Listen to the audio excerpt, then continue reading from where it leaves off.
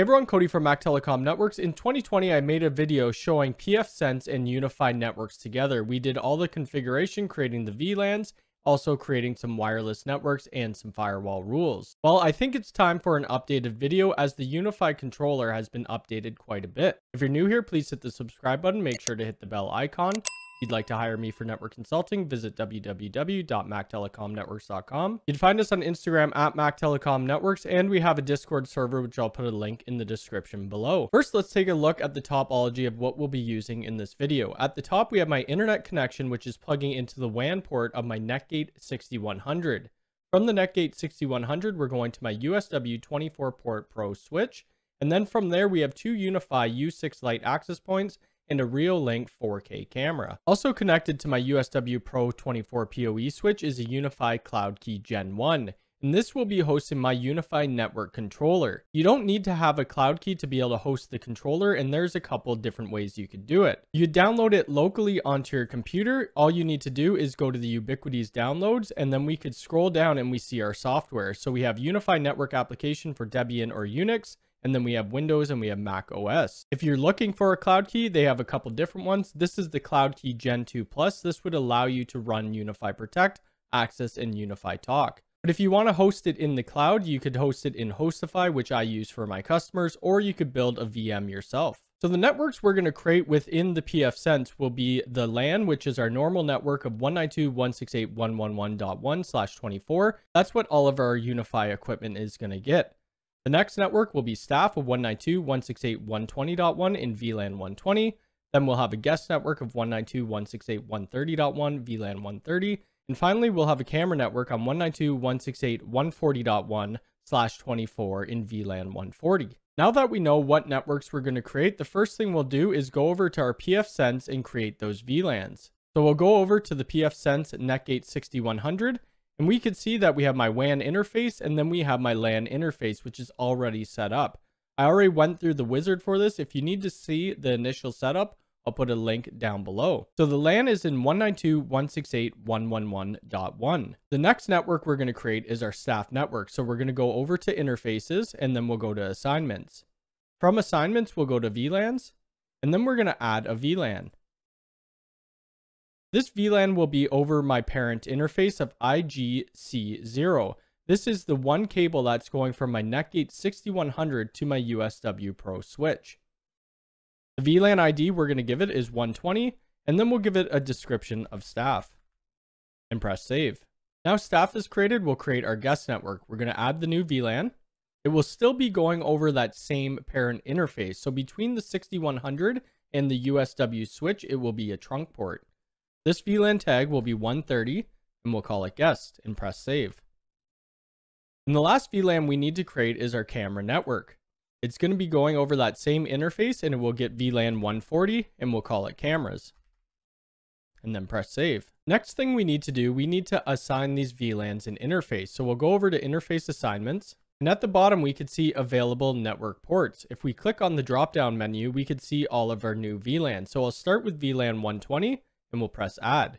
We could see it's added an interface of op7. So I'll click on op7. We're going to enable the interface, and the IPv4 configuration type we're going to set to static. Under static IPv4 configuration, we're going to give it the IP of 192.168.120.1. And then we will do a /24. We'll scroll down to the bottom and press save and apply changes. Now we need to set up the DHCP server for this network. So we'll go to services and then go to DHCP server. Under the DHCP server, we could see our LAN, and then we could see our staff. We're going to want to enable DHCP server on the staff interface. We'll scroll down and we could see our subnet information, and we could give it a range of IPs that we want the DHCP server to hand out. So we'll give it 192.168.120.10 to 192.168.120.200. You could also put in DNS information for this network if you'd like. I'm not going to do that, but we'll scroll down and press save. Now we need to go back and do that for our other two VLANs. So we'll go to interfaces and then assignments.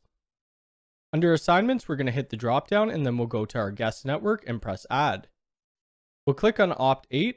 We'll enable the interface, and we'll call it guest. Under the IPv4 configuration, it will be a static IP, And then we'll give it the static IP of 192.168.130.1, and we'll change that to /24 and press save and apply changes. Now I'm just going to create the other interface while we're here, then we'll do the DHCP. So I'll go back to assignments, and then we're going to add the interface of our cameras. We'll click on op9, we'll enable the interface, call it cameras, and then the IPv4 configuration will be static. The IPv4 address will be 192.168.140.1 at /24. Press save and then apply changes. Now we have all of our VLANs created. We need to enable the DHCP servers for our guest and our cameras. So we'll go over to services and then we'll go to DHCP server. We already have the LAN and the staff set, so we'll go to guest. We'll enable the DHCP server. We'll give it a range of 192.168.130.10 to 192.168.130.200. Scroll down and press save. Now we need to do the same thing for our camera network. We'll enable the DHCP server, scroll down to the DHCP range and give it 192.168.140.10 to 192.168.140.200. Scroll down and press save. Now with all our networks created within pfSense, we need to set up the VLANs and our Unifi network. So I'll go over to my cloud key and then we'll get the Unifi controller started. So we're going to manage my Unifi controller. And this is a brand new controller, so we'll need to do the initial setup. I'll leave the controller name as Unifi Network and agree to the end user license and press next. I'll sign in with my single sign-on account. Now we're on step 3. We'll leave automatically optimize my network off and then we'll enable the auto backups. And then we could see our 3 devices here. We won't adopt it yet, so I'll press next. It's asking to create a Wi-Fi network, but we'll do that in another screen, so I'll skip this. And then we'll review and I'll press finish. Now we're in our Unifi controller. I'm using Unifi version 6.55.5, which is the newest firmware as of this video. We need to adopt our devices. We could have done it in the initial setup, but I like doing it in this page. So we'll go over to our devices. And we could see that the USW Pro 24 is pending adoption as well as the 2 U6 lights. First, I'll adopt the switch as it will do a power cycle and we don't want the U6 lights power cycling while they're in the adoption phase. So I'll click on the USW 24 Pro and then we'll press adopt device. Okay, our USW 24 Pro is now adopted into our controller. We could adopt the 2 U6 lights. We'll click on the first one and then press adopt device and then click on the second one and press adopt device as well. While the 2 access points are adopting, we could get creating our VLAN. So we'll go over to settings and then we'll click on networks. We'll click add a new network and the first network that we're going to create is our staff network. So we'll call it staff. There's going to be no router, so we don't need to select that as we're using our pfSense for the firewall, and we'll click on the advanced. Below here, we need to put in a VLAN ID, which is 120. And this auto scale in DHCP server doesn't really matter because we're not using any Unifi router for that. In the classic controller, we used to be able to specify if we want to have a corporate network or a VLAN only network. In this new UI, you can't do that. So we could leave everything as is and press add network. Under the subnet, we could see it's giving it an IP of 192.168.2.0, but we can't get rid of that and it doesn't matter. The Unifi network won't be handing us IP addresses. When we tag a switch port to be in the staff network, we'll be getting an IP from 192.168.120 network, and I'll show you that in a bit. So now we'll create our other networks. We need to create our guest network. We'll call it guest. And then we'll click on the advanced dropdown and give it the VLAN ID of 130 and press add network. And now we'll add our camera network. We'll give it a name of camera, press on advanced, and then give it the VLAN ID of 140 and press add network. Now to show you that I'm getting an IP from the correct subnet, I'll tag one of the switch ports. So we'll click on our Unifi devices. I'll click on my USW Pro 24. I'll go to settings and then we'll go to ports. I'll scroll down and the port 22, I'm going to set this to be on the staff network and press apply changes. So I'm going to plug this computer into port 22. We won't have internet access as we haven't set up any firewall rules in the pfSense, but I'll show you that we're getting the correct IP. My computer is now plugged into port 22, and if I type in ipconfig, we could see that we're getting an IP of 192.168.120.10. So that's great. We're getting an IP from the correct subnet. Now we have the VLANs created. We need to create our wireless network. So I'll click on the settings wheel. We'll go to Wi-Fi and add a new Wi-Fi network. We're going to have it enabled and we'll give it a name. So this will be staff. And then we'll give it a password. I'll just put in test1234. And then we need to select which subnet we want this Wi-Fi network to be on, which we want it to be on staff. So we'll click on the drop-down menu and then press staff. I'm going to leave all the other settings at default and press add Wi-Fi network. Now we can see the Wi-Fi network of staff has been created. We're going to add a new Wi-Fi network and I'm going to call this guest. We'll give it a password of test1234 and then we'll select the guest network from the drop-down menu and press add network. For our guest network, I'm going to want to limit the bandwidth which our guests could get. So we're going to go to the advanced features, scroll down, and then we're going to select the bandwidth profile. We're going to add a bandwidth profile. I'll give it a name of guest. Under the download bandwidth, we're going to change it to megabits per second and I'll give it 10 megabits down and then we'll give it 5 up. We'll press apply changes. And now we need to go back to our Wi-Fi network of guest. So we'll click on Wi-Fi. Click on guest. We'll select the drop-down menu for advanced. And then if we scroll down, we can see bandwidth profile. Currently it's on the default, but we could select our new guest bandwidth profile and press apply changes. Now the guest will be limited to 10 megabits per second down and 5 up, and that's per client. Now I need to set the camera into the correct VLAN. And how we do that, we go over to our Unifi devices and then select the switch. My camera is connected to switch port 3, so I'll click on settings. We'll go to ports. And then I'll go to the switch port 3. Under the port profile, we'll hit the drop-down menu, scroll down, and then put it into the cameras. And this is our VLAN. So I'll press apply changes. And to make that camera get an IP quicker out of the new subnet, we could click on the port, and then we could port power cycle, and then press confirm. And that's how you would set the VLAN for any network. So if you had ports 10 to 20 for the staff network, you would want to select them in the staff port profile. Next, we need to do a few basic firewall rules to get these networks internet access and then block them from inter VLAN routing. So we'll go over to my pfSense, we'll click on firewall, and then we'll go down to rules.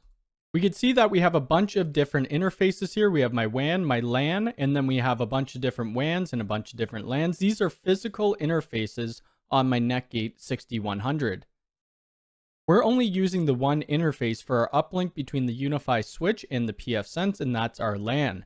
And these are default rules that the pfSense create automatically. So now if we go over to our staff network, we could see that there's no rule. So this network could really do nothing right now. It can't reach out to the internet and it can't really talk to anything. So I'm going to click on the up arrow of the add. And we're going to select the action of pass. The interface will be staff. The address family is IPv4 and the protocol, we're going to set that to any.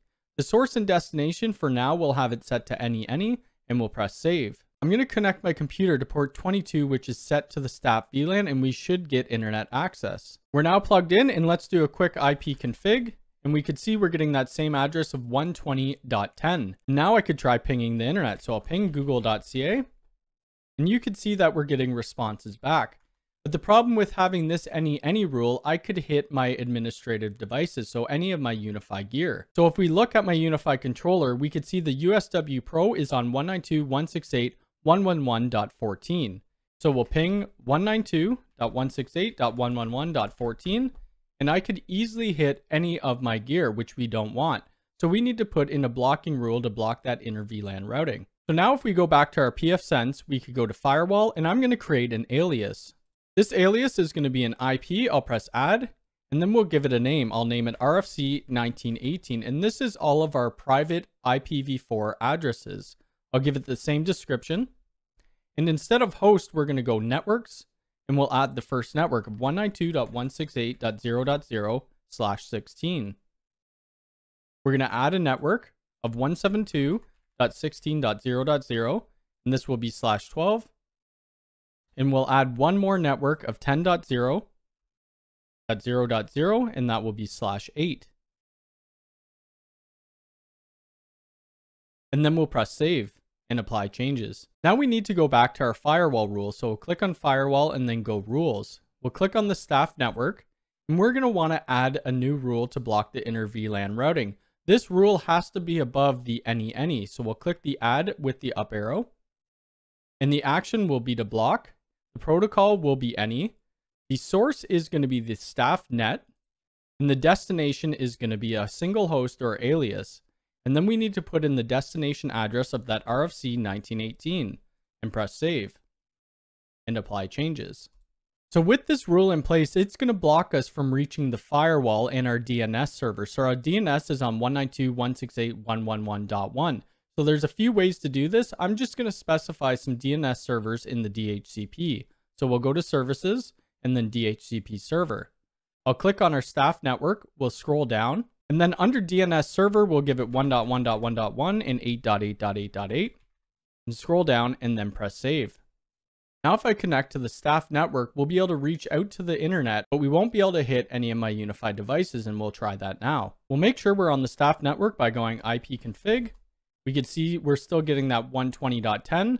I'll try pinging google.ca, and we can see we're able to reach out to the internet. Now we'll try to ping the USW switch. So ping 192.168.111.14.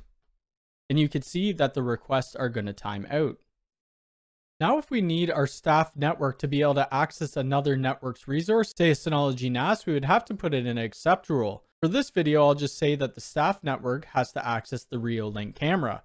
Right now, if we ping the Reolink camera, we won't be getting any responses back and we can't get to it. That's because we don't have that accept rule in place. So let's go back to my pfsense and put that rule in. We'll go back to firewall and then we'll go to rules and we'll click on the staff. This rule needs to be above the block RFC 1918, so we'll hit the arrow up, add, and then we'll say pass. The interface will be staff, it will be IPv4, protocol will be any. The source is going to be our staff net. And then the destination, we're just going to put in the IP address of the camera. So we'll go single host or alias, and the IP is 192.168.140.10. We'll scroll down, give it a description of staff to camera, and then press save and apply changes. Now back on the staff network, we should be able to ping that Reolink camera. Ping 192.168.140.10. And you could see that we can now access it. So that's going to be it for this video. I showed you how to create some basic firewall rules, some VLANs, some DHCP servers, as well as get our Unifi network up and running with our Unifi network controller. If you have any questions about this video, please leave it in the comments below. If you like this video, hit the thumbs up button. If you're new here, please subscribe and hit the bell icon. All right, thanks.